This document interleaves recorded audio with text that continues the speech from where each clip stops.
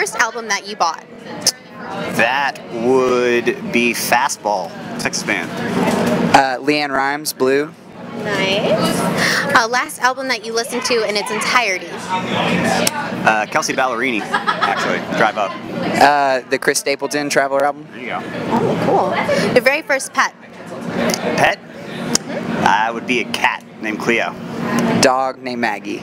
Oh, that's so cute. I had a dog named Maggie. It's a good dog name. It's a good dog name. Last embarrassing stage moment? Ooh, I definitely tripped over my own cable during CMA Fest, actually, and almost like fell backwards, which was pretty awesome. Not at the Pedal Tavern. So we're on radio tour, and that involves like playing 3 different cities in a day. Like you just go. You visit every radio station in the country. So Cody and I were on our 16th show in a 7-day run, and we're in Colorado. And I get up to the microphone. I'm like, "What's up, Colorado? I'm Cody. I'm George." That's Cody. So yeah, that was pretty awesome. Oh my gosh, that's so cool. Your first celebrity crush? Oh, Britney Spears. Wow, I didn't know that about you, man. That's pretty impressive. Reba McEntire. Oh, look at you. Both good choices. Last Netflix binge? I have been watching Bloodline on Netflix. I don't know if you heard of it, but it's awesome. No, I heard it was really good, but I haven't seen it. It is awesome. Totally recommend it. Orange is the New Black? Yeah. So is that bad? I love it. Alright. First job you ever had? I was flipping burgers at a Lakeside Burger Restaurant in Austin. It's a lot of fun. I did actually all through college.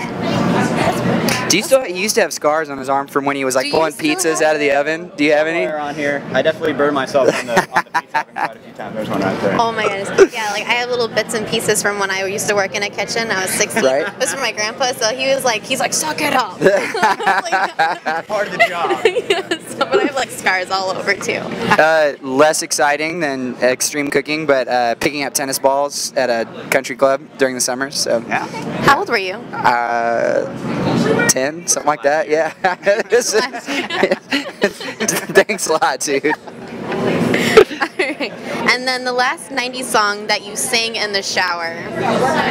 Oh. Specifically 90s. Wallflowers, One Headlight. 1, 2. I'm trying to think about You're jealous of that answer, aren't you? It's like I totally wish I had gone first so I could try it. So 90 song, sang in the shower. I am blanking on that one. Probably like Third Eye Blind. Oh yeah, that's strong. Yeah. He does a really mean cover of Motorcycle Drive-By, Third Eye Blind, so that's probably it. It's awesome. Alright, well thank you so much for sitting down with us. Thanks for hanging with us. We enjoyed that. Alright.